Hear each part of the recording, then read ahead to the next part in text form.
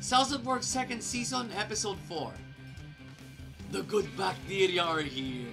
Yeah, that's the that's the perfect summary, perfect way to summarize this episode, right? For little cutie cells, alright? White blood cell immediately identifies those 4 as good bacteria. One of them actually kills a giant H. pylori bacteria. Those H. pylori, once they get into your stomach, they can cause ulcers. Alright? They can cause ulcers even pag binaliwala nyo, it can also lead to stomach cancer. That can be life-threatening. So, this little good bacteria takes it out just enough for 1146 to completely kill it. Nakatulong pa. Kaya nga good bacteria tawag eh. The human body cannot produce good bacteria except yung talagang resident na. Pero like ones like Lactobacillus bifidus, Lactobacillus casei. They're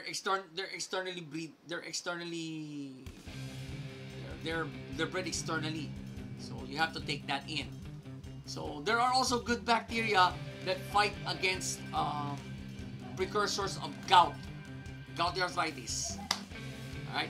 There are also good bacteria that actually eat away at these purines. Purines are impurities. Kapag nag-ipon yan, it can help produce uric acid. That uric acid becomes gouty arthritis. That becomes gout, pumapaligid yan sa mga joints, sa paa, sa kamay. Gouty arthritis. To such a point na hindi na kapag ginalaw nyo pa nyo, masakit na. Overall, it's a really good episode. Imagine, biro nyo, okay, good bacteria being portrayed this way, right? I would actually show this episode to a 7-year-old kid to help him understand what drinks like probiotic fluids like Yakult, any probiotic drink, just to help him understand how beneficial it is to the body. I would actually have that kid watch this episode. Panoorin mo to. Para maintindihan mo kung anong nagagawa ng mga probiotic drinks dyan sa tiyan mo.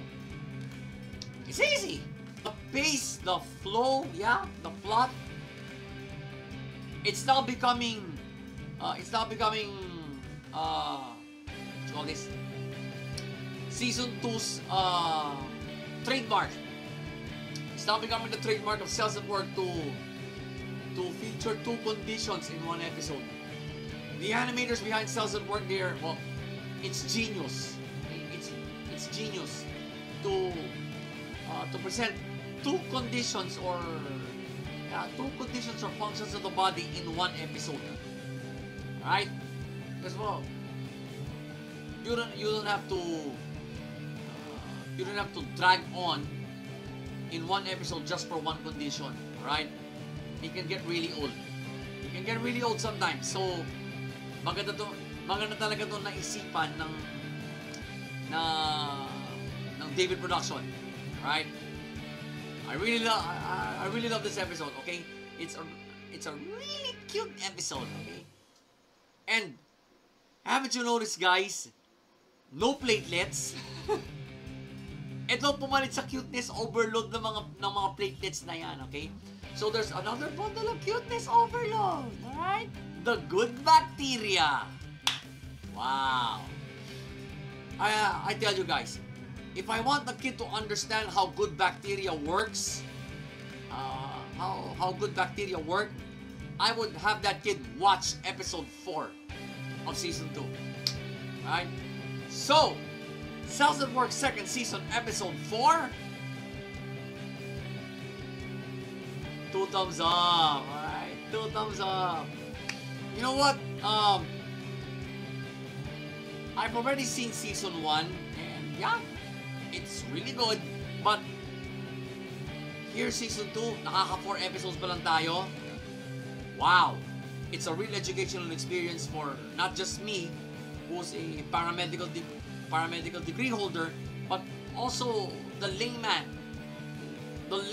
anime fans who are well, bottom line, stumped as to how the immune system works, how the body keeps healthy, how the body gets sick.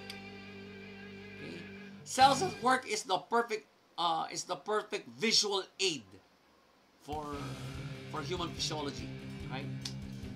I tell you, it is a perfect visual aid for human physiology or pathology. Some things like physiology, pathology, even anatomy. Okay. Cells at Work also gives bits and pieces here of human anatomy. So again, Cells at Work Season 2 Episode 4. Thumbs up. Alright? The very cute good bacteria are not done yet, so we'll just watch it in the next episode. Kung maganda to. Here's a hint. The next episode will be related to the keto diet. Alright? I'll explain it next week once we review that episode.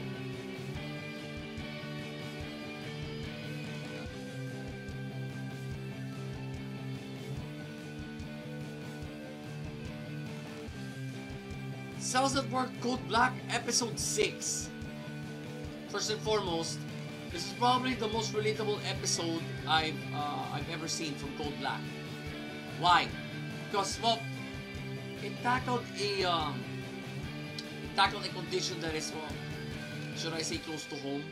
Because, well, we talked about kidney stones here, right?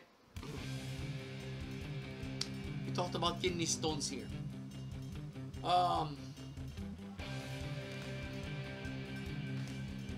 Any kidney disease, for that matter, leads to what happened in this episode. Okay, it's not just kidney stones actually, but kidney stones are more common. Okay, it can lead to, well, if untreated, and despite medications, if you abuse your kidneys, after that, it will lead to kidney failure, which almost did in this episode. Right? The kidney stones were actually were big enough to rupture the blood vessels. So, lo and behold, bloody urine, right? Pyuria, or purulent urine. We got to see how the kidneys were portrayed here through the glomeruli. It's an all-female. It's all female. Of course, meron silang mayora doon na matanda who sacrificed her life just to save one of her glomeruli. Kasi na-invade na ng bacteria yung ureter mismo. Nakaabot na doon sa yung talagang lagayan ng mga glomeruli, which is in the kidney itself. So, yun. But eventually, the white blood cells were able to keep the damage to a minimum. The female white blood cell here, yun, napatay niya yung particular bacteria na yun. Overall, yeah, it's like I told you guys, it's the most relatable episode I have seen in this anime. Kasi nga, the condition they were talking about here is close to home. My dad died on stage 5 kidney disease. Not exactly kidney stones, no? Talagang, he got that because he was so over-dependent on anti-arthritic drugs, painkillers. I couldn't help but talk about it, but I was really trying very hard at the time to tell him to just go topical na lang. Kasi may damage na ang kidneys niya. Nakakita na ng damage sa kidneys niya. Sabi ko, Dad, pag Voltaren cream ka na lang, at least diretso sa joint yun. It doesn't have to go through your blood vessels or your kidneys. But didn't listen. He still didn't listen. For going back to the episode, the pace, the flow, the plot, shut up ako. Shut up ako. Alright? This is exactly how the glomeruli work. Talagang yun ang primary function ng kidneys. That's the primary function of the kidneys. To filter your blood. Yan ang taga-filter talaga ng dugo mo. So, you lose one kidney, you know, your blood is now roughly 50% clean na lang. Your blood is now roughly 50 to 60% clean na lang. At iso-shoulder lahat ng all the filtering activities will not be shouldered by your surviving kidney. You don't take care of that, you'll probably end up in a casket. Alright? So, Cells at Work Code Black, Episode 6. 2 thumbs up. The most relatable 2 thumbs up I have ever given. Mainly because, well, what did male red blood cell here? It hit home. Alright.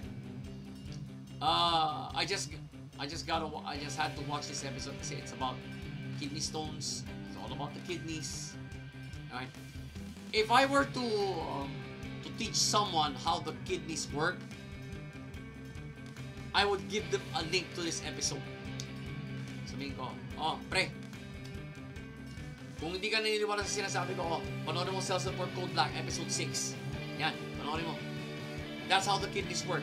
And how the kidneys will die if you don't take care of them. Right? Come to think of it, drugs na, laser treatment pa. O ano? Ganon kaseryoso na ang kondisyon ng kidneys ng body na to. Right? So like the red blood cell, like male red blood cell said, that's how a code black environment works. No matter how dangerous your job, the work area is now, you still have to work. You only have time. You don't have time to complain, but there's still time to just cry your heart out, to cry the stress out. Okay. Something to that effect. Right? So, Cells at Work Code Black, Episode 6. 2 thumbs up. Again, the most relatable 2 thumbs up I have ever given. So what's next? Hindi ko na sasabihin. Hindi ko na sasabihin yung teaser. If I were you guys, I would watch Episode 6. Okay? If you have a family history of kidney disease, or if you're predisposed to kidney disease, any kind, okay, any kind, watch this episode.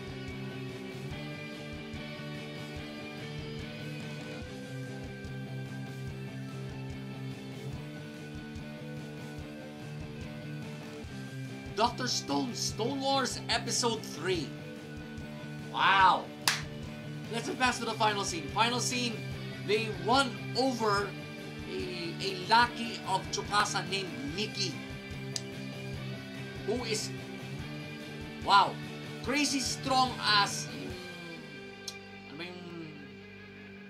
yung name ng ng best friend ni name ng best friend ni Senko, baka I forgot. Taiju! Yun! Si Taiju! Pinagsasapak na si Taiju, nakatayo pa rin si Taiju. So, that means they're evenly matched. Okay? Yung pala, judokan pala to. Judoka.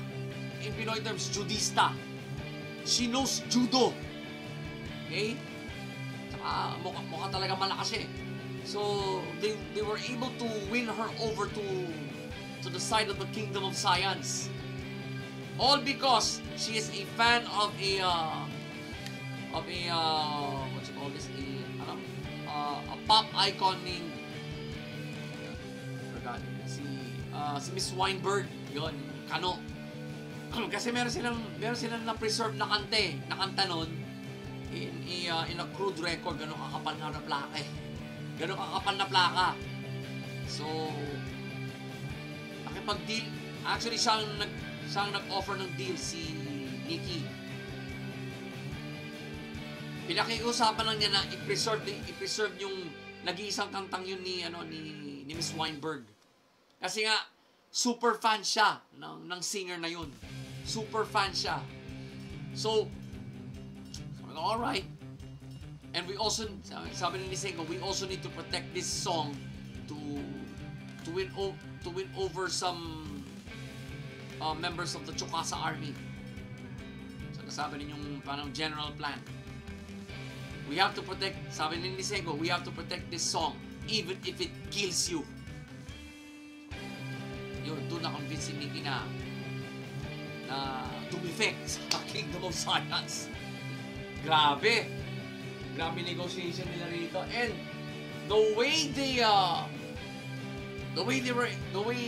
Gen was able to escape from that, yung archer na may super talas na hearing, talagang all it takes is a distraction. Galing. Overall, it's a really good episode. Okay? It is a really good episode. Grabe. Well, imagine Taiju blocking out that cell phone receiver from supposedly Senku's grave. Lakas niya, no? Lakas niya. From the way I see it, from when I saw the pilot, talagang ano siya, siya yata ang pinaka-loyal kay Senku rito. At saka sila talaga mag-best friend eh. After 3,700 years, sila magkaibigan pa rin sila. Magkaibigan pa rin sila. So, wow. Okay? The pace, the flow, and the plot. Shut up ako. It just all fell into place in the final few sequences. It just fell. All three of those fell into place. Talagang, it was a really good episode. It was a really good episode. Just goes to show you, science again has the upper hand in the Stone Wars. So, Dr. Stone's Stone Wars episode 3. 2 thumbs up. Okay, 2 thumbs up. Okay, I'll tell you another reason why. Nangako si Senku kasi na this war will not result in bloodshed. Yan ang pinangako niya sa mga iba niyang kasamahan.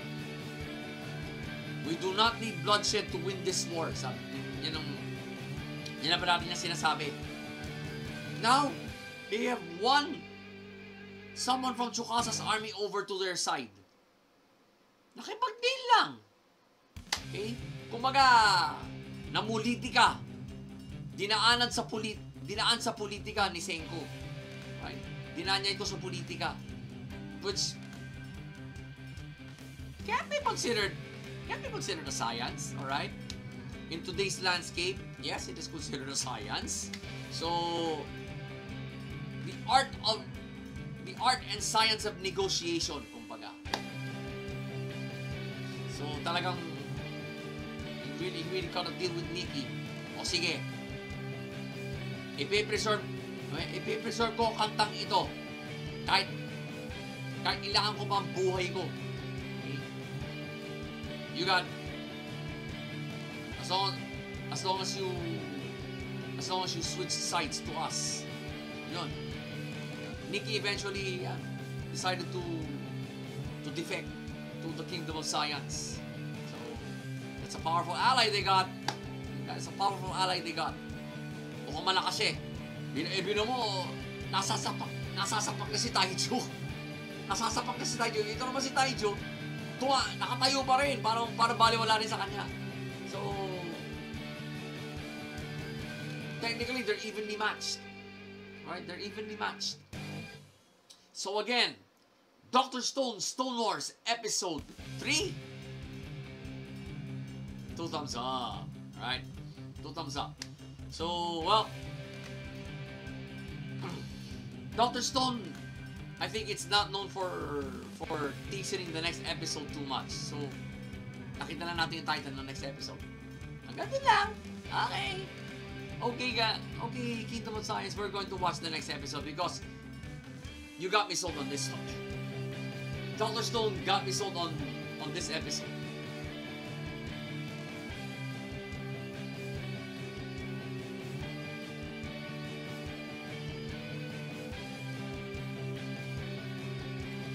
Higurashi 2020, episode 17. You may have noticed that this is not, this recording is off. Well, an accident happened, so I am re-recording this review. Now, advance din pala mag-isip si Rika, no? So, she thought, well, this Takano was about to kill her. But no, she confessed to a crime. It felt like I just woke up to another reality. Right? This episode was, wow, mind-boggling. Okay, if I do say so myself.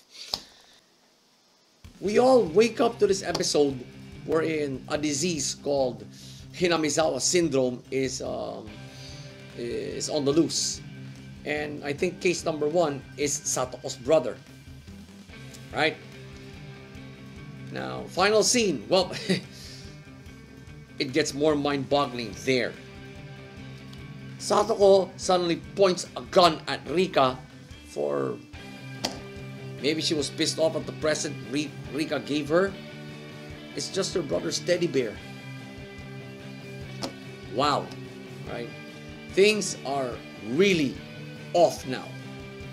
Overall, it's... well, like I said a while ago, it's a totally mind-boggling episode, but hey, I'm not saying it's a bad one. It's really fucking good. Right? Take note, mga ka-lifestyle, this is a dementia anime. It is meant to make you think. Well, congratulations, Higurashi. You racked my brain with this episode. The pace, the plot, and the flow. Something, well, typical of a dementia anime, but unique to this reboot. Wow. Right? No anime has racked my brain. No anime has racked my brain this way. Grabe. First 16 episodes, we saw people intentionally killing each other. Now in episode 17, I think they're about to kill each other because of a disease. Okay? And it's called Hinamizawa syndrome. It's named after the town they're in. Alright. It's been more than 24 hours since I saw this episode, but up to now, it still racks my brain. Right? So, Higurashi 2020, episode 17. 2 thumbs up. Another thing. Where did this disease come from? How did this disease show itself? Right? I guess it's Oyashiro's handiwork again. Well, you got a better explanation for that? I don't know. Because, well, probably Rika saw through her. She suddenly rewrites the rules of her curse. But hey, don't get me wrong, mga ka-lifestyle. This is a really good episode. Okay? An episode that is, well, that is expected of a dementia anime. But I tell you, it's the first time that an anime has racked my brain this way. To the point that more than 24 hours later, it still boggles my mind. Grabe. And did you notice that well, it's the end of a mini arc and the start of a new one? So again, Higurashi 2020 episode 17. And my dog is coughing. I'll get to him later. 2 thumbs up. So, well, let's just wait for the next episode. I can't wait what is going to happen in that new mini arc.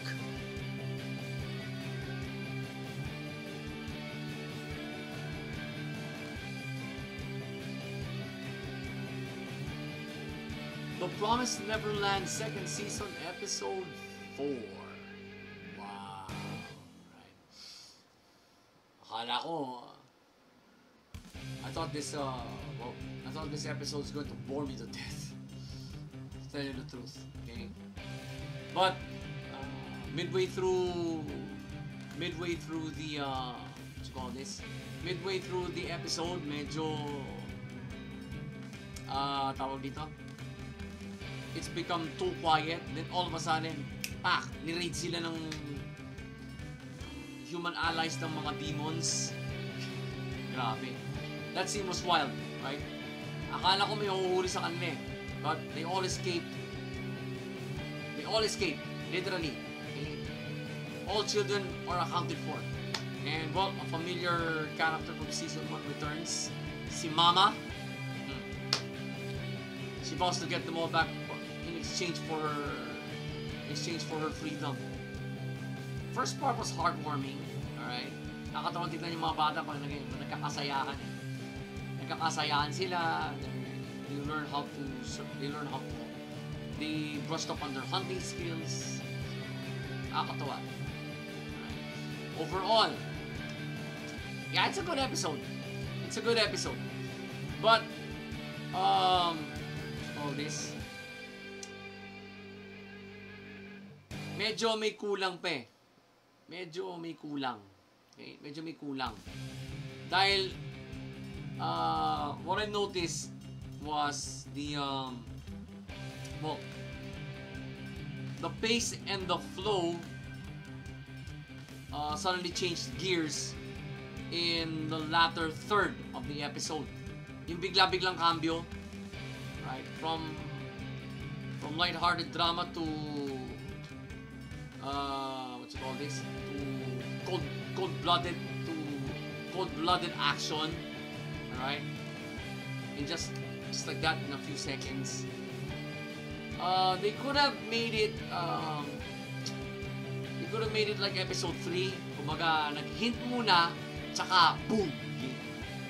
Ginanon na ng action. Right? Parang ganun yun eh. Not like episode 3, but episode 1. Episode 1. Parang ganun. But it is a really good episode. It's a really good episode. Yung plot, yeah, it's really good. Dahil, kumbaga, it's a more quiet before the storm type of, plot. Parang ganun eh. Ganun yung dating sa akin eh. So, maybe this is the plot The Promised Neverland is known for. Kasi, well, some people find this anime disturbing. Maybe this is one of the reasons why. So, The Promised Neverland second season episode 4. On top of that. Well, kasi when the episode ended, I wasn't quite satisfied with how it developed, right? How it developed. Character-wise, the development is there, right? All the kids know how to survive in that harsh world now. They know how to survive now, and at the first sign of danger, they bolt the shelter. They escape the shelter literally with their lives. literally with their lives. But it happened really all of a sudden. These soldiers came out of nowhere. These soldiers came out of nowhere, blasted their way through the shelter, and well, they tried to take them alive. Sana demons. Sana demons yung mga pursuers ngayon. As in the first 3 episodes. Sana ganun ano eh. Now it's humans. Okay? Now it's humans after them. Pasensya na, but I really don't get it. I really don't get that part of the plot. But I've already given my rating.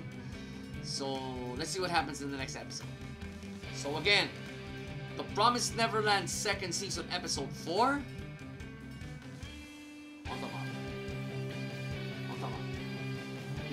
This anime only teasers the title of the next episode, so well, we'll just have to watch the next episode. Right? We'll just have to watch the next episode, and well, hopefully hopefully I can give a better rating than this one.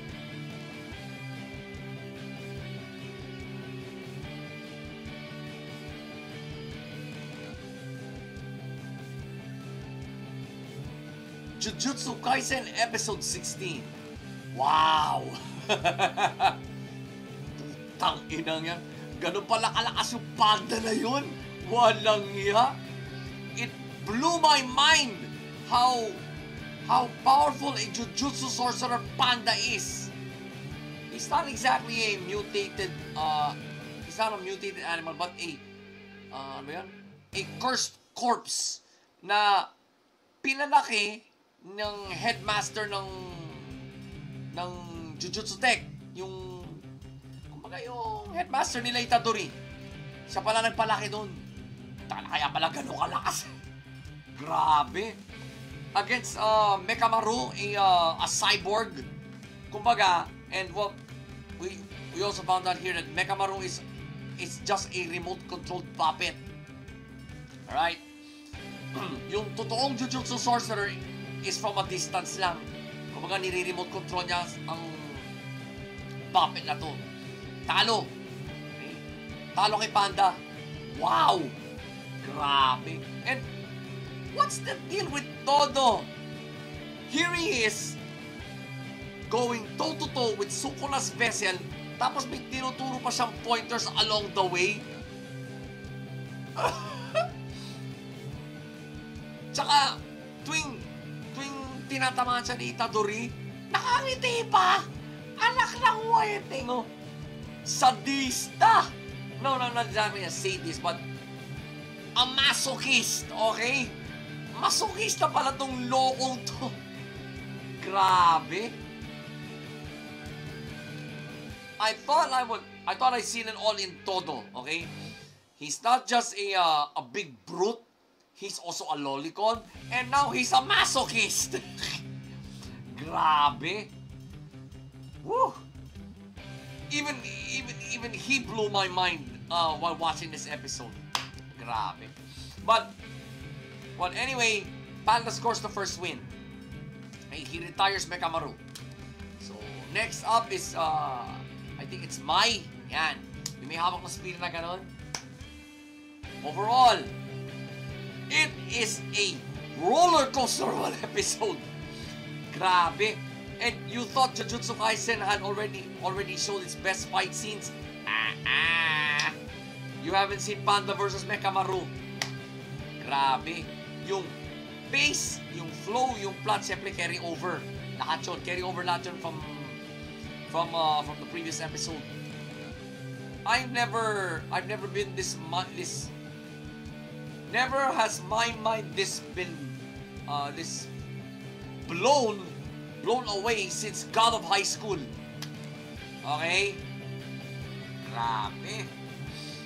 This episode in itself is a masterpiece when it comes to fight sequences. Galing. Right? But story-wise, yeah, shut up ako. So, Jujutsu Kaisen episode, anong episode yun? Episode 16. 2 thumbs up.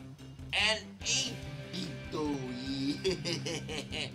2 thumbs up and a big toe. Grabe. No.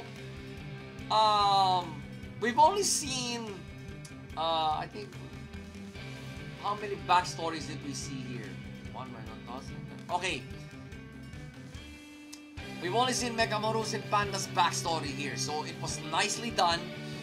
It didn't make the episode boring kasi dalawang backstory. Kasi naglalabanan sila rito eh. So parik na sila ng backstory as to how they became Jujutsu sorcerers, how they ended up in that school, parang ganon.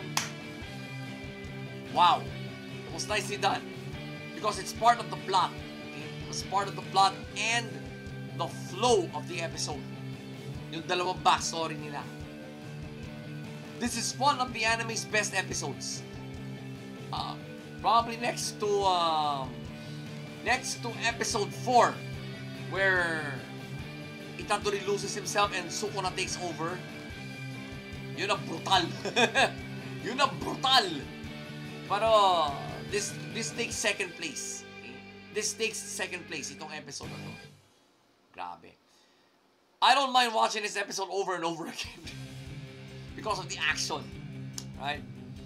So again, Jujutsu Kaisen episode 16. 2 thumbs up. I feel you, Panda. 2 thumbs up. Kasi grabe si Panda rito. OP si Panda rito. Yun lang masasabi ko. So, next episode, wow. You probably now have an idea of on whose battle we're going to focus on now. So, shut up ako. Basta, OP si Panda. OP si Panda.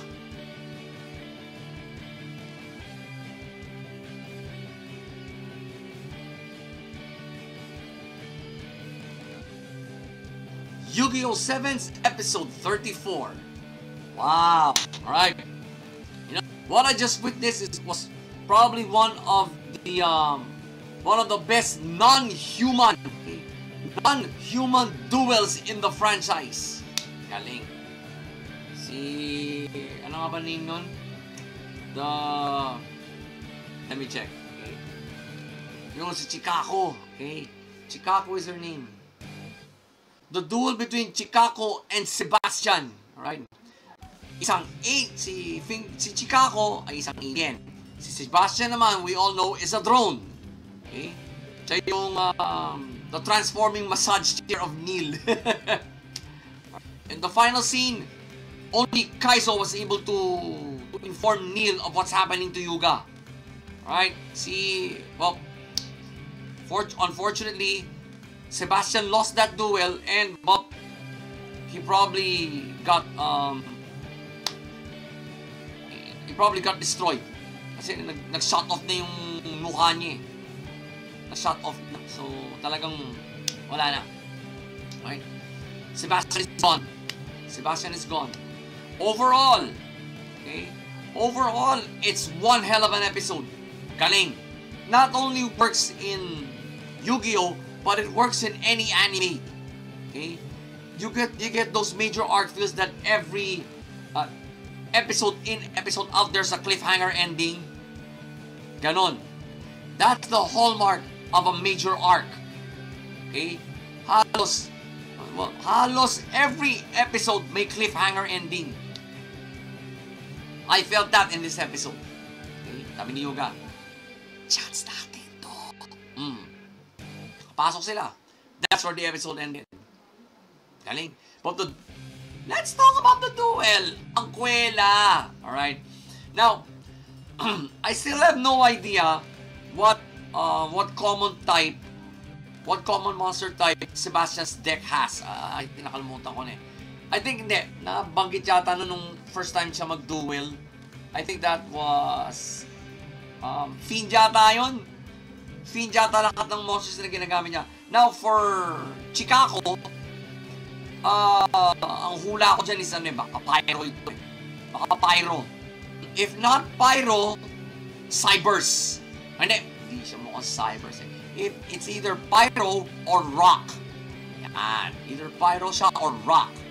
Imposible cyber kasi hindi siya hindi techno nila pang itsura, talagang primitive eh. Right? So, yeah. Eventually, Chikako won. Wow. Okay, pero, wag nyo maganda yung playstyle. Mas nagagandaan ako sa playstyle ng deck ni Sebastian. Mas nagagandaan ako. Kasi, bilang mo, if you're the opponent, you have 3 zero attack monsters in front of you. So, natural. Aba pesta ka sa damage. But, no. Sebastian used a card here that prevents you from attacking any zero attack monster he has.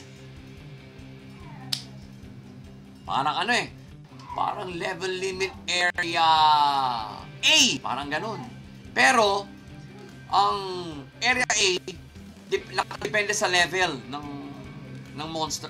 Level ng kalaban monster. So, level 4 or lower. Yun ang doon. Level 4 or lower. Yun ang nililimit niya. Ito, yung mismong attack ng monster mo. Yung mismong attack ng monster mo. If you have 3 zero attack monsters on your field, your opponent cannot attack you. So, in essence, your opponent doesn't have a battle phase. Walang battle phase. Ano gagawin niya? Diba? So, Yu-Gi-Oh! 7's episode 34. 2 thumbs up and a big toe. 2 thumbs up and a big toe. When was the last time I saw a pure non-human duel? Yung talagang both combatants, both duelists they were human. Hindi ko matandaan. But there were duels before na that did not involve the human characters. Okay, so I just forgot. Pero I believe this is the first time in a long time that I saw a non-human duel. Alright, and wow, they put on a show. Okay? They really put on a great duel. Medyo nag-back and forth sa uli. Medyo nag-back and forth sila sa uli. Galing. So again, Yu-Gi-Oh! 7's episode 34. 2 thumbs up. Alright? We will miss you, Sebastian. 2 thumbs up. Next episode has been teasered. I ain't gonna fill you in on the details, mga ka-lifestyle. Twitch. I ain't gonna fill you in on the details. All you need to do is watch this episode para malaman nyo.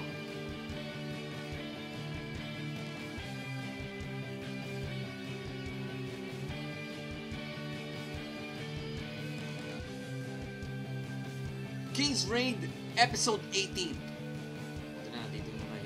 What can I say about this episode? It's all Roy, alright?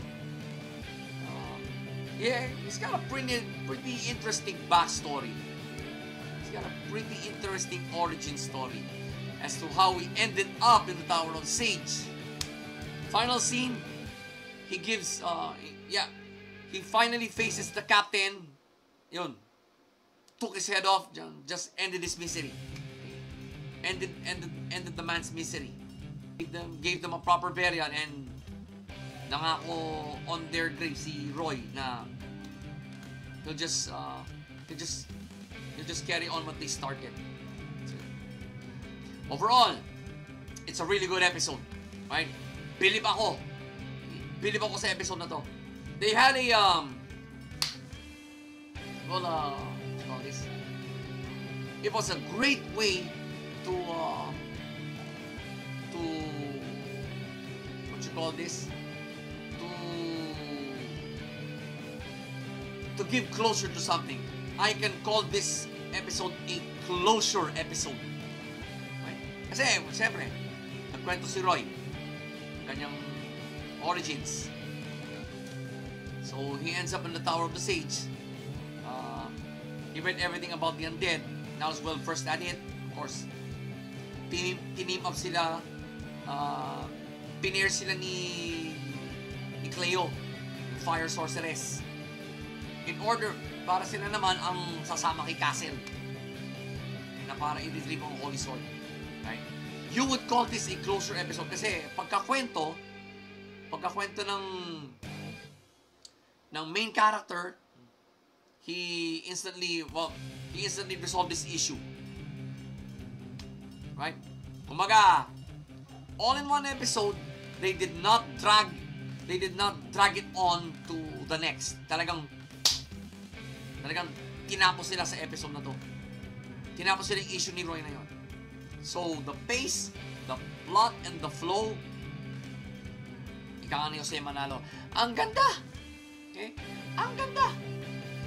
So, King's Raid, episode 18, 2 thumbs up. Right? 2 thumbs up. I never thought backstories would be given closure this way. As in, ganun ka-definite na closure. Kasi, naging undead silang natin lahat ng kasamahan ni Roy. Kumbaga, yung pinagdaanan ni Roy, napagdaanan na rin ng Black Edge.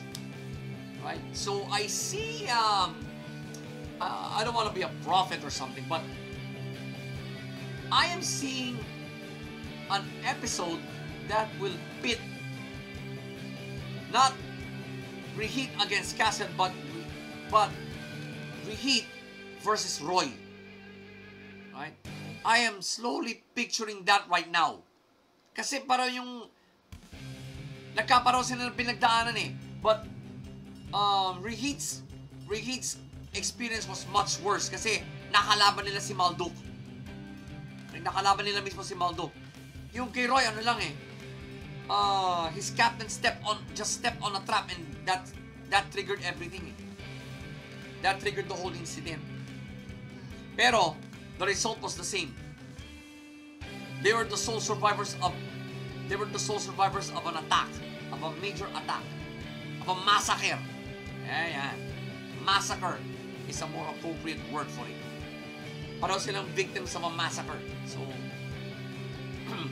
I see them coming. I see both coming to a confrontation.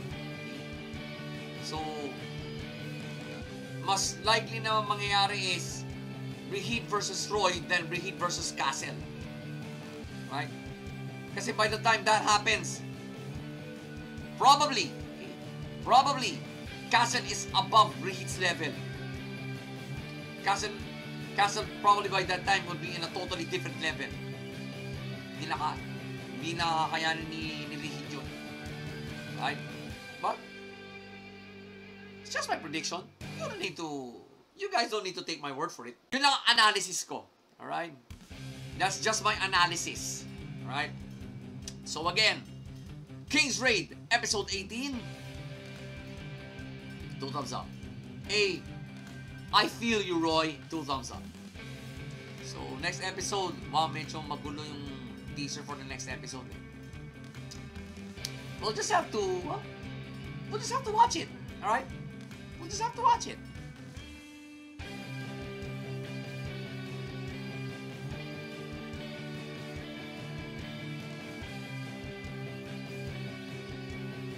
Yashahime, episode 17. Wow. Tinrap sila ni Konton, but they were successful in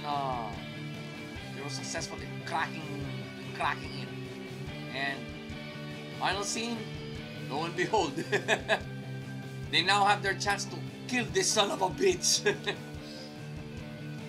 But the way I see it, Towa was the key to their success kasi hinaluan niya ng modern science yung yung pagkaka-figure out niya sa spell ni Konton. Right? Ginamit niya kasing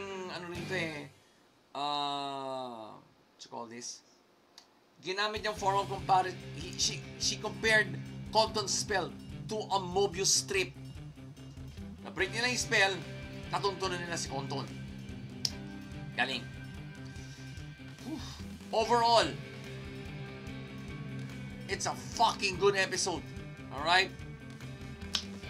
It's a fucking good episode. Pace, flow, the plot, it all came together. Pero, bitin! Andun eh! Nandun na! Hindi pa tinuloy sa pagtumba. Grabe! Pinitin pa tayo! Pinitin pa tayo ng mga animators. But anyway,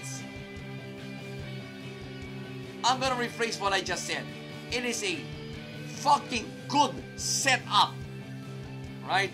It's a fucking good setup kasi it was teaser already for the next episode na part 1 pa lang ito. Right? And it's one hell of a part 1. It's one hell of a part 1. Kasi Konton is being treated as the girl's arch enemy here. Siya talagang arch enemy nila rito kasi hindi nila talaga matumba. Hindi nila talaga matumba ito. Alright? Talagang they had a really hard time dealing with Konton. Right? From the get-go. So, kumbaga, third encounter na nila ito kay Konton. And mukhang madadali na nila. They're finally going to get their hands at this guy. This scumbag. Okay? So, Yashahime, episode 17. 2 thumbs up. Alright? Bitin in a nice way, 2 thumbs up. Bakit? Nakita niyo naman yung ending, di ba? Nakita niyo naman yung ending. They were already there face to face with Konton, about to take him out, then the episode ends. Alright? Hindi siya yung klase ng bitin na talagang na maiinis ka. Nope. I got more excited about it. I am now looking forward to the next episode kasi mukhang eto na eh. Alright? Maganda yung build up from the get-go eh. Maganda yung naging build up to this point in the episode. Kaya, it's a great setup. Hence, my rating. So again, Yashahime episode 17. 2 thumbs up. Looking forward type of 2 thumbs up. So, next episode last week teacher, mukhang maganda. Mukhang maganda to. I cannot wait. Woo! I just cannot wait. So, talagang hintayin na lang natin guys, okay? Hintayin na lang natin.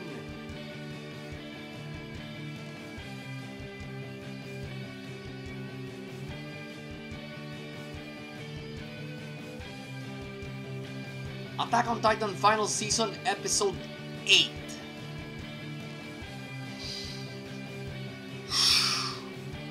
We couldn't say it's collateral damage, but Sasha gets shot by Gabi. Alright? So, it's quite a sad moment for the entire anime kasi she's played a huge part in the Scouts of the Survey Corps. And to go down like this, parang she wasn't killed in the assault, but she got killed by an assassin's bullet, which was the title of the episode. In the end, well, I think Eren acted on his own for this attack. Okay, and well, the moment he boarded, he got arrested. The moment he boarded, he got arrested by his fellow scouts. And now I think they're in the final scene. Jean is actually blaming Eren for all of this. All right. Overall, it is a gut-wrenching episode. Okay. Kasi ano na eh. It looked like it eh, that Eren acted on his own and he was relaying his actions to, of course, to Levi and the rest of the scouts. So yun nga. they had no choice but to act on Eren's info. Ayun na. Hence the assault. Alright? The pace, flow, the plot. Yeah? But, nah, it'll be too early. I think they, let's just say, Paradis did this. Okay, the Paradisians, the Eldians who lived on that island, sila Eren, they only followed Eren's lead just to prove a point. It's either for revenge or a show of domination, right? That's how the politics of war. That's how the politics of war works. All right, you either prove a point or just put them in their place. So yeah, it's either way. But either way, they won this battle. Eren and the others just proved to the Marlians that, hey, you've been stomping on us. It's about time we stop back. So, Attack on Titan Final Season Episode 8. 2 thumbs up. Okay? A modest 2 thumbs up. Why? Kasi, well, it's a wrap na eh. It's considered a wrap na by Levi. Okay? It's considered a wrap kasi, well, they have decimated, they have killed the Warhammer Titan, they capture 1, they incapacitate 2. So, and they've also eliminated the entire Marlian fleet through, of course, the Colossal Titan. The new Colossal Titan. So, if that isn't considered a message by Marley, I don't know what will. Kung ikay isang bansa tapos ginanong ka ng kalaban, don't you think the other side has just declared war on you? When you're the one always declaring war on other countries? Right? Kumbaga, this is a classic case of tit for tat. And episode 8 capped it off. Right? So again, Attack on Titan Final Season Episode 8. 2 thumbs up. 2 thumbs up. Now, I am not sure about the next episode that has been the episode that has been teasered after. You know, we'll see. All right, we'll see. So we'll just have to watch the next episode.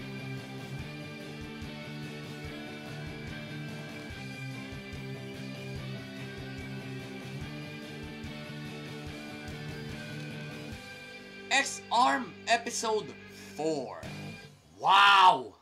Ogre is the name of the exo-frame na pinoses ni Akira. Grabe! Grabe yung angas niya rito. But the final moments, he hacks into NORAD. He hacks into NORAD. Tapos just to beat Elmira and Mro. Grabe.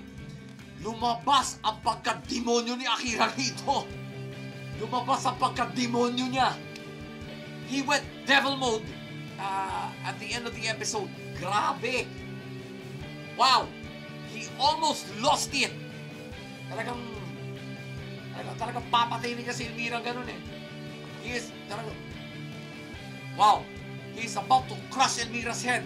Siguro by just punching it. Pinagilan na sila ni Alma. Hinak siya ni Alma ganun. He got shot back into reality. Akira showed in this episode how dangerous his hacking abilities are. I thought my brain went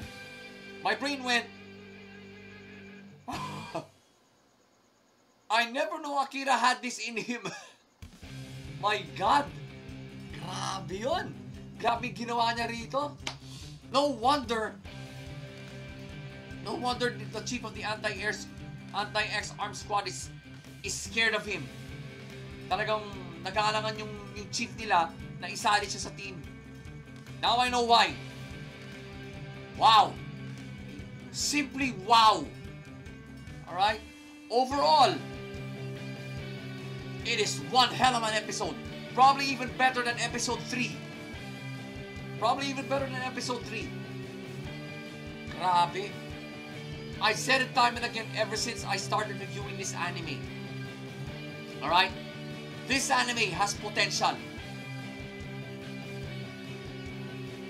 Am I right or am I right? For those of you who have seen episode 4, tama ba ako? Tama ba ako? Of course, tama ako. Cyberpunk and mecha animes are probably a dime a dozen these days. Until animes like X-Arm, Back Arrow started airing last month. Pero I chose X-Arm over Back Arrow kasi I weighed both synopses, yung sa X-Arm at Back Arrow, and I had to give priority to X-Arm kasi talagang na-delay ito. 6 months delayed ito. It was supposed to air in the summer of 2020 pa. But due to the pandemic, the animators and producers decided to move it to this year. But I think in November, they announced that they're going to air this in January. So, sige, sakto. Sige, lagi ko na. Then the returning animes announced their airing schedule. X-Arm ended up as the only brand new anime I'm reviewing right now. It's not part of a franchise like Cells at Work Code Black. So it is a brand new standalone anime. Like I told you guys, it has potential. Lo and behold, back-to-back episodes, ang lupit. Pace, flow, and plot-wise, napagalo ng utak ko. I gotta admit, the animation needs a little more work, but you know me, Twitch. You know me, mga ka-lifestyle. I'm more into the storyline than the animation. I do not give a fuck what kind of animation an anime has. As long as I dig the story, I am going to watch it. I am going to watch it. So, X-Arm episode 4, 2 thumbs up and a big go. 2 thumbs up and a big go. Talagang he wants to end Elmira right there and then. Talagang he's had enough of their evil. He's had enough of her master's evil. Kaya siguro, I'm going to fucking end your life right here. I'm going to fucking end your life right here until Alma stops him, drags him back to reality. Thank God for Alma. Okay? Never have I seen the character development for Akira and Alma. I love it. I simply love it. Kasi, you know mo, Akira almost loses it. Right? So, yung character development ni Akira almost went ganon. Almost went, pag ganon na siya biglang, whoop, before he goes like that, Alma snatches him back into reality. So, Alma is now developing a conscience. Alright? And somewhat, emotional attachment to Akira? We don't know. Alright? Kasi kapwa niya, technically, Akira is still alive because his brain is still functioning. So, that makes him human. But Alma, being an AI cyborg of sorts. Seems to, yeah, maganda yung character development ni Alma rito. She is slowly developing a conscience. Alright, and yes, sort of emotional attachment to Akira kasi parang nga silang cyborg. Alright? I don't know! Maybe that's an angle the animator should delve into, should deep dive into. I don't know, I'm just a fan, I'm just a reviewer. We almost saw the main protag lose it. Si Alma na talaga sumalba sa kanya. So, we can say that Alma is the real hero of this episode. Kasi she was the one who saved the main protagonist from becoming a demon. Okay? From becoming a heartless demon. Thank God for Alma. So, again, X-Arm episode 4. 2 thumbs up. 2 thumbs up, Twitch. Teaser on next episode.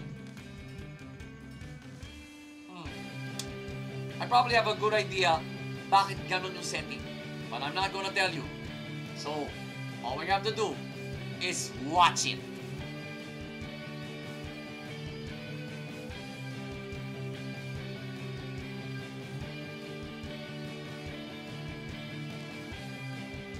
True Cooking Master Boy second season episode 4.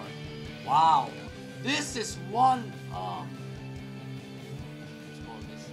it's a wild episode, right? Kasi, well, Mao has just begun battling one of the 5 Tiger Stars. Yung mga big 5 cooking on the road. Lian is very familiar with them. Did you see how Mao accepted Yakan's challenge? Puta, inangasan pa no? Nakipag-angasan pa Walang takot si Mao ngayon. Right? It's not just him being a super chef that he's this fearless. No. He's totally confident in his cooking techniques. Does he actually have a cooking technique? I don't think so. He thinks on the fly. Alright? This is how kaya mainit ang dugo sa kanya ng cooking underworld Mainit ang dugo sa kanya talaga. I'm totally speechless when it comes to this episode. You wanna know why, guys? You wanna know why, mga ka-lifestyle, Twitch? Because I could not recall this episode from the original series. Parang ni-reimagine, I felt this was a total reboot of one of those original episodes. I felt this is a total reboot. Okay? But it was done splendidly. Okay?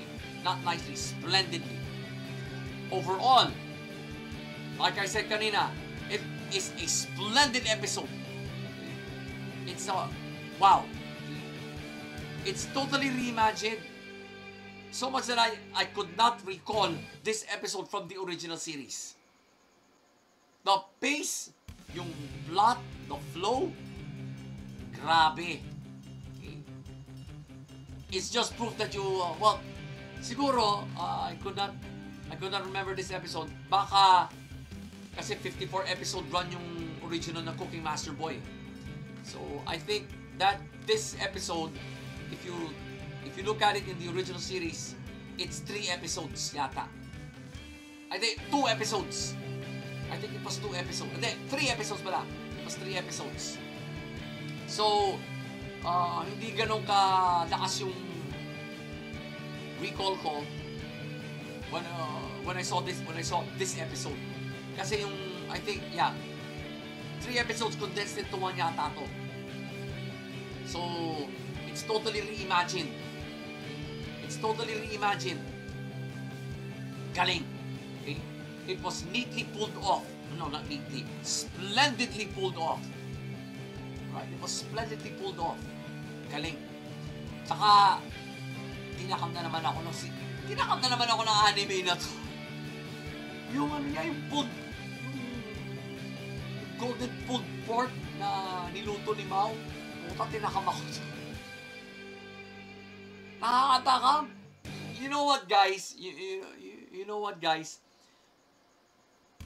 You order a standard pulled pork, yung talagang as in yung hindi pa, as in yung halos buo pa, yung biik, yung piglet as in buo pa. Ang mahal niyan sa mga Chinese restaurant. Dahil sa mga first class Chinese restos, ang mahal niyan. Napakamahal niyan. O buti ba bumili na lang kayo ng lechon de leche, mas mura pa. Yung Cebu lechon de leche, mas mura pa yun. Mas mura pa yun. It's not that easy to cook kasi. Much less, do it like Liu Maozing did. Okay? I'm not gonna get you into the details because I want you to watch this episode.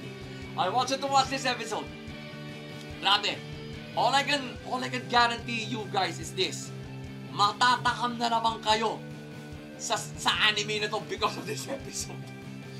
Grabe. Makes you wanna forget about this whole COVID-19 bullshit and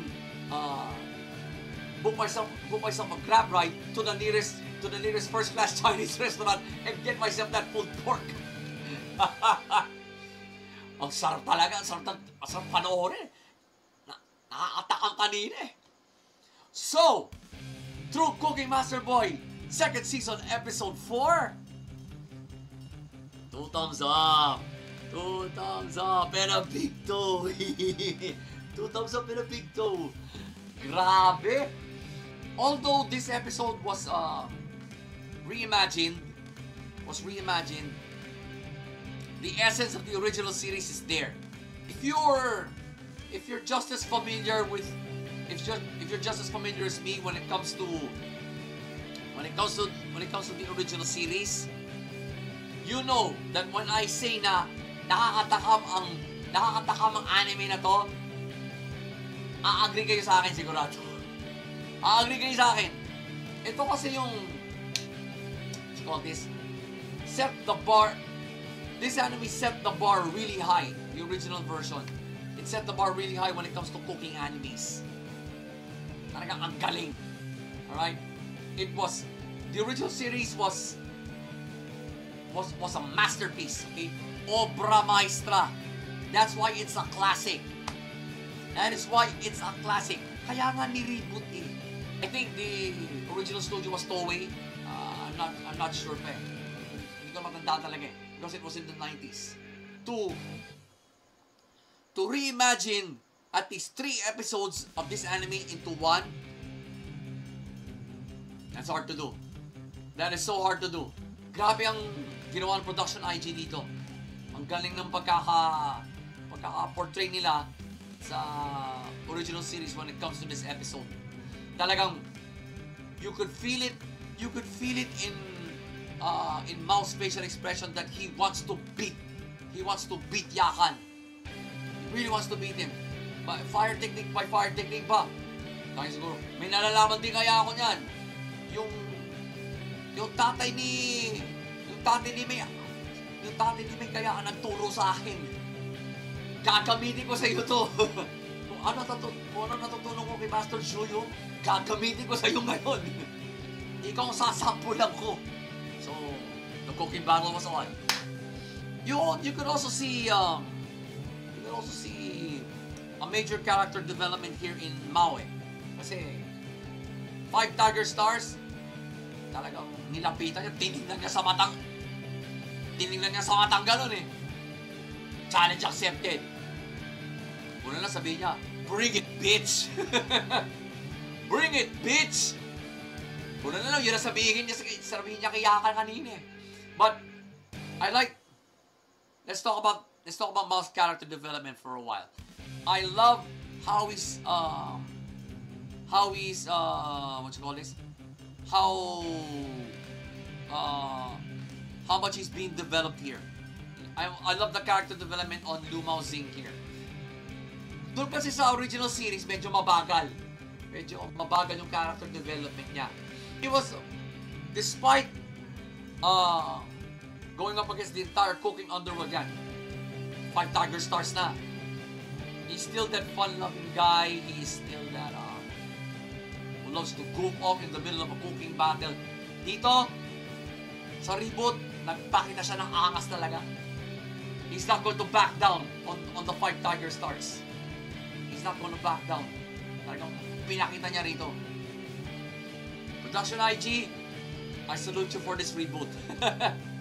So again, True Cooking Master Boy 2nd season episode 4. 2 thumbs up. Alright.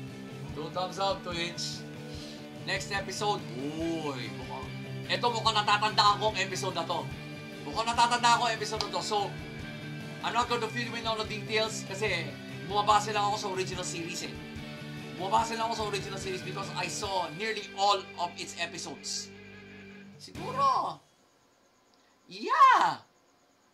I did not probably see this episode from the original series. Kaya parang hindi ko matandaan eh. Hindi ko matandaan. But, the next episode parang may, I think I got some recall on that. Alright, so, let's just watch it, shall we? Let's just watch it.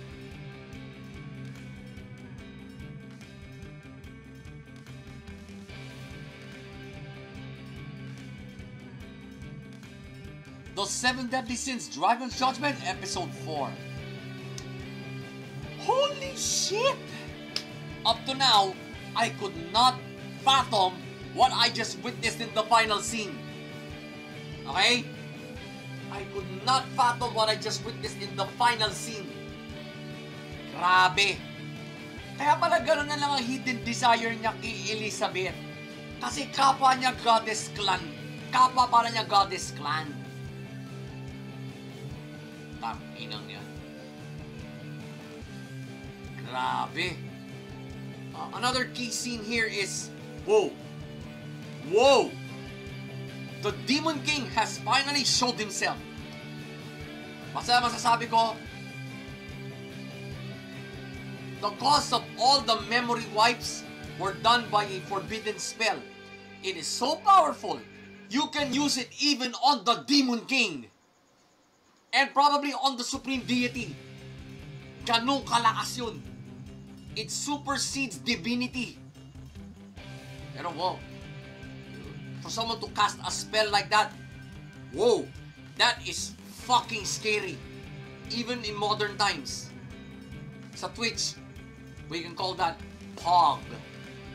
Alright. Pero, anywhere else, we call it OP. Overpowering. Whew. I still could not comprehend what kind of a spell it is. The details on how it is cast, kung anong effect, at wag nyo, why it hasn't affected Gauther. Eh, buhay na siya nung panahon na yun. Nung panahon na kinast ang spell na to. Why it hasn't affected Gauther? Well, normal kasi normal sila Hawks, sila Escanor. Okay? Normal sila Hawks, sila Escanor, Ban. Okay? Hindi, kahit si Ban eh. O ano? Ban is not affected by that spell. So is Gauther. And because of that, because during those times when that spell was cast yata, buhay na silang dalawa. They were already alive when this spell was cast.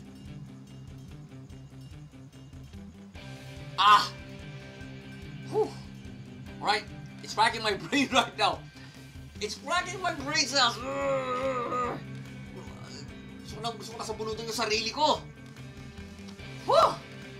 Overall, it's one hell of an episode again. Wow. Okay? You could feel it in your bones that the 7 Deadly Sins, the 7 Deadly Sins is ending. Kasi, number one, nagpakita na ang Demon King. Okay? The Demon King has finally showed himself. Number 2, meron palang secret spell that kept Mael dead in the memories of his fellow goddesses, pero alive bilang anak ng Demon King. Alright? That in itself is mind-boggling. I really... Now, mga ka-lifestyle, Twitch, I really want to see the next few episodes of what is going to happen. Kasi, crucial ang episode na to. Very crucial ang episode na to. Alright? You ask me, it's a very crucial episode. I hope ASMR gets me into a deep sleep tonight, alright? Because I will be thinking about this all night long. Alright? Yung pace, yung flow, and of course, the plot, alright? Talagang pakiramdam ko, matatapos na ang 7 Deadly Sins. Alright? Here's where I first got that feeling na talagang it'll all be over soon. We all know, this is the final season of the 7 Deadly Sins anime. It's manga, I think, I don't know, I'm not sure. But it's also about to end. And kasi final arc na rito sa anime, so I think it has ended already. So, talagang, the end is near for this anime. Well, right now I'm excited because Studio Dean threw me a mind-boggling episode with this one. They threw me a mind-boggling episode. And I like it. And I absolutely like it. So, the 7 Deadly Sins, Dragon's Judgment Episode 4. 2 thumbs up. Okay. 2 thumbs up and a big toe. Yeah. And a big toe. Grabe ang impact nito. I think I may rewatch this episode because I really want to I really want to deep dive in it. May deep dive factor ang episode na to. Okay? Sorry. Well, I actually coined that term during my last review. Kasi there was one episode of I think yung during that day, meron akong kinona term called deep dive factor. If a particular episode in an anime makes you think deep and formulate your own theories about it, that's the deep dive factor. This episode also has that deep dive factor. So it's compelling me to rewatch it. It's compelling me to rewatch it kasi gusto kong himay-himayin eh. Ang sarap himay-himayin yung ganitong episode eh. What is this spell all about? Why was this the only time the Demon King showed himself? Is this spell bad enough for the Demon King to show himself? Ba? Ganun eh. Ganun yung mga tanong na ang tawag ito? Na bumibira ngayon sa utak ko eh. Ganun yung mga tanong ngayon eh. Alright? So, this episode has that deep dive factor. Grabe. Grabe ang deep dive factor ng episode na to. Alright? So again, the 7 Deadly Sins, Dragon's Judgment, Episode 4, 2 thumbs up. Mga lifestyle, 2 thumbs up. Twitch, 2 thumbs up.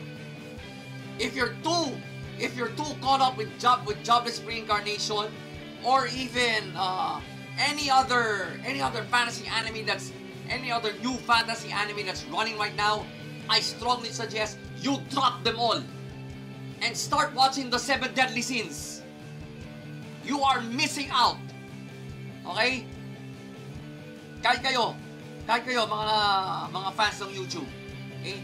If you're so busy watching other fantasy animes, please, utang na loob, drop them all for the 7 Deadly Sins. Watch this episode again and wait for the next episodes to happen. Alright? We're going to watch that next week.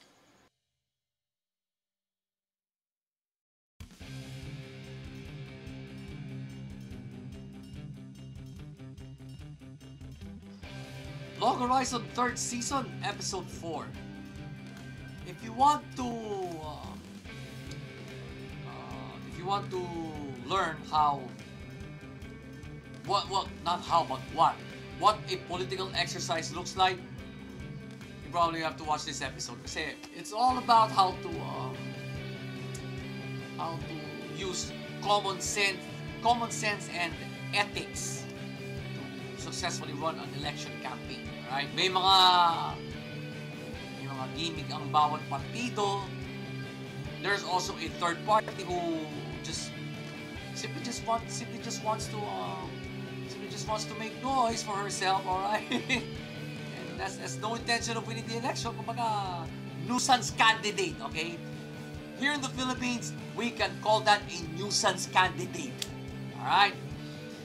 And final scene, Shiro is just on his own in front of this huge. I forgot ano yung naging. Okay, I think that was the gate they all came from. Yun yata yung porthole. Yung yata yung porthole eh. Doon sila nanggaling lahat sa gateway na yun. So, doon sila, kumbaga isinuka ng gateway na yun sila. Isinuka sila ng gateway na yun to that place. Overall, it's a good episode. If you really want to brush up on how political exercises work, on how campaign periods should be done, right, you can watch this episode. Pace niya, yung flow, plot, yeah, sakto lang. But what impressed me is Rhaenicia's resolve here. Right? She comes from a highly esteemed family of nobles. So, in the end, she has to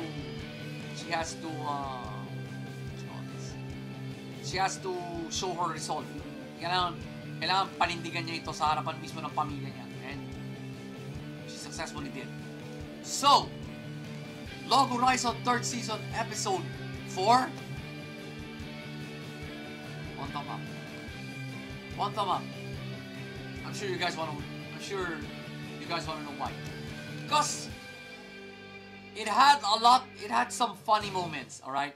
It had some funny moments, but it's not enough to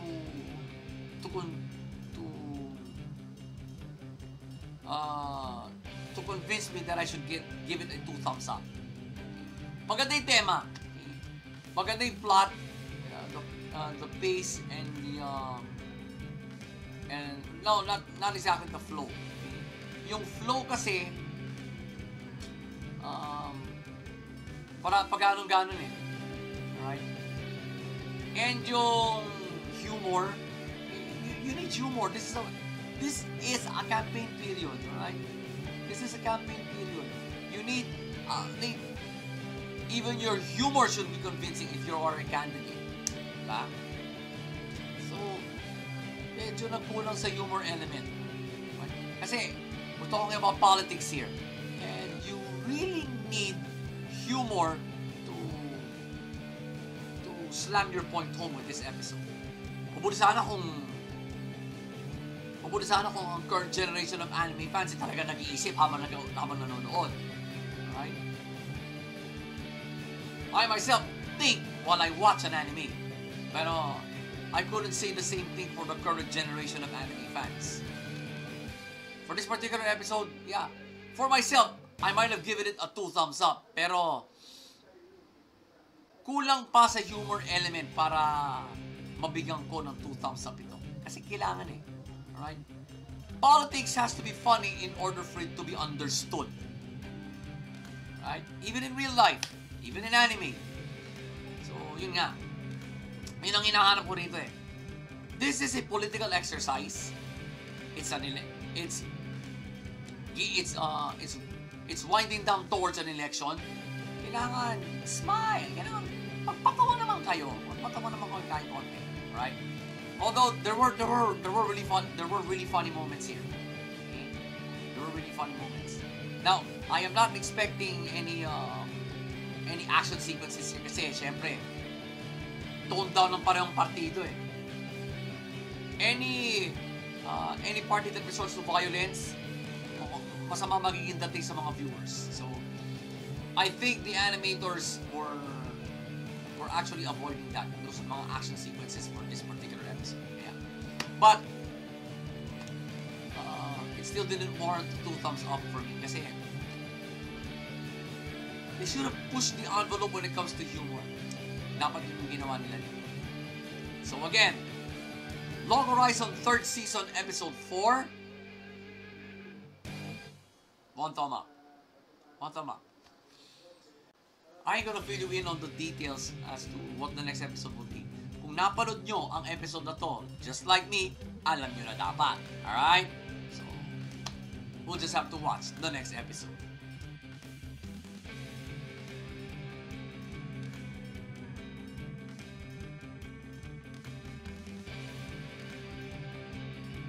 Beastars 2nd season episode 4. I am impressed with this episode. You know what? You want to know why, mga ka-lifestyle? You want to know why, Twitch? The lead characters are breaking out of their shell. Right? We all know, tinambakan si Legacy. Now he wants to go after that guy. Because he believes he's the key to solving Tem's murder. First official mission ni Louis as the boss of the Shishigumi. The group that is predominantly lion. Okay? We all know he's the boss of that. Protection racket ngayon ng nila, ang system. Then, final scene, sino to?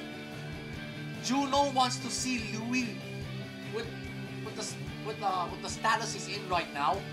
What's the deal? Okay? What's the deal? I don't know what's her deal. Actually.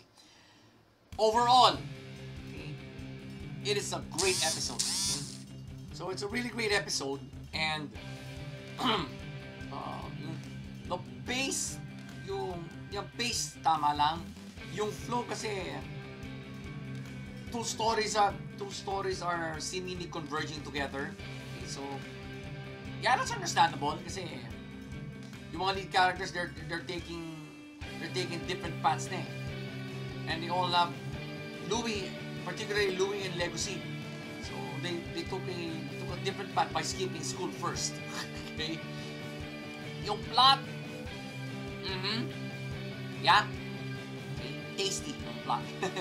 Tasty. It is a great episode, and there is some character development now when it comes to Legacy. Okay? And of course, we now see Louis in his first official function as a crime boss. So, Beastars 2nd season episode 4. 2 thumbs up. Alright, 2 thumbs up. You know what? I don't know why people are deliberately missing out on season 2 of Beastars. 4 episodes in, I tell you guys, it's vintage Beastars as to character development, yung of course the pace, the flow, and of course the plot. Okay. Vintage Beastars. Alam ko kasi pinanood ko season 1 eh. On its first airing, pinanood ko yun. So I know how it felt. When you watch Beastars for the first time. Now I don't know why people are missing out on season 2. Okay? Ang ganda ng twist ng episode 2 eh. Nung episode 2. Ang ganda ng twist eh. Alright? Louis becomes a crime boss, and well, now Legacy has skipped school just to solve his friend's murder. Alright? And now, here in episode 4, we see Juno trying to arrange a meeting with Louis. Anong deal ni Juno doon? What's her purpose? Yun ang alamin natin in the next few episodes. Right? Kaya dapat, tumutok na tayo sa Beastars Season 2. So again, Beastars 2nd season, episode 4. 2 thumbs up. Right? 2 thumbs up. Like I said, we'll have to watch the next we'll have to wait for the next episode to find out what's going to happen to Juno. Kasi ang itiniteaser lang ng anime na to ay yung title ng next episode. So, you just have to watch it.